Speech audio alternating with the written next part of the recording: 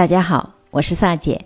今天我们来做斑兰蛋糕，用斑兰叶提取的天然斑兰汁，让这款蛋糕带着独特的清香，再配上淡淡的椰香，松软又美味。强烈推荐这个口味的蛋糕做给家人和朋友。我在悉尼的亚洲超市买到了冷冻的斑兰叶，看起来还蛮不错的。先来提取斑兰汁，取4到5片斑兰叶，洗干净，切成小片，放入搅拌机里，可以倒入多一点的水，这样会搅拌得比较细腻。用过筛网过滤和挤压一下，就做好了一大杯稀释的天然斑兰汁。封口，放在冰箱里静置大约5到6个小时。冰箱里取出的时候，千万不要大力晃动杯子，底部沉淀了一层薄薄的深绿色。倒掉表面的水，留下的部分就是我们需要的斑兰汁，颜色天然，气味也非常的清香。把蛋白和蛋黄分离，鸡蛋大约65克左右。这里我用了椰奶来代替平时的牛奶，做出来的蛋糕会散发出一阵阵淡淡的椰香。椰奶一定要记得搅匀再倒入，加入植物油，不断搅拌乳化。乳化后的混合液明显的变稠，倒入斑兰汁。如果不想用天然斑兰汁的话，也可以用这种斑兰香精替代，一般亚超都会有的卖。再分2次筛入低筋面粉，每次筛入之后用 Z 字的方法搅拌到见不到干粉。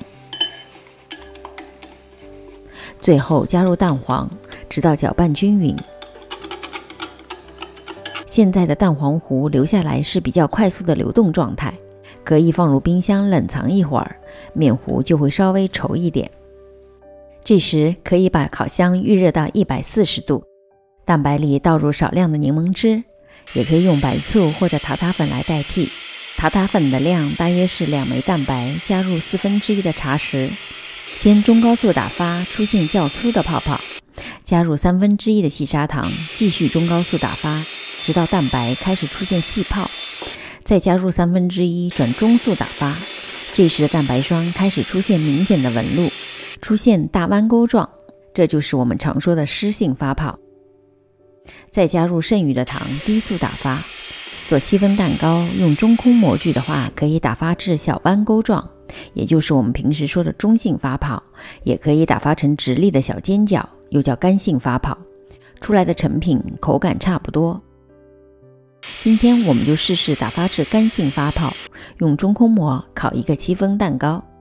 蛋黄糊里加入1/3的蛋白霜，先用打蛋器用 fold in 翻拌的方法由下至上的翻搅，接着直接倒入剩余的蛋白霜里，不要直接倒在蛋白霜上，以免让蛋白霜消泡。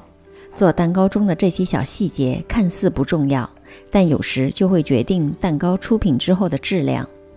用同样的方法继续搅拌，等见不到一丝蛋白霜了，换成刮刀从底部往上翻拌。其实还有蛋白霜没有搅拌均匀，这就是为何有时蛋糕烤完之后会有布丁层或者大气泡的原因。今天我用了一个6寸的中空模具，倒入之后大约7到8分满。不同模具的配方比例我会放在视频的最后。轻震几下，去除蛋糕糊里的小气泡，或者用牙签转圈弄平整。放入烤箱中下层140度烤至大约40分钟。如果用普通原模的话，可以在这个基础上调高至150到160度烤至5分钟。蛋糕取出之后轻震2下，震去蛋糕中的热气，然后倒扣放凉，直到完全凉透之后才脱模。用刮刀绕着模具边缘和中间刮一圈，一顶底部就脱模了。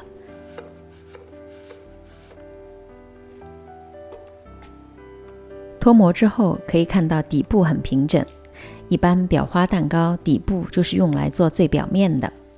做好的新鲜蛋糕一般可存放2到3天。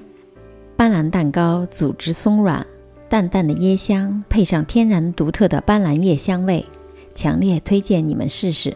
大家也可以做完发作业到我的 Facebook。 我是萨姐，如果您喜欢我的视频，别忘了点赞和订阅，有问题也可留言给我。其他视频请进入萨姐的南腔北调观看，我们下集再见。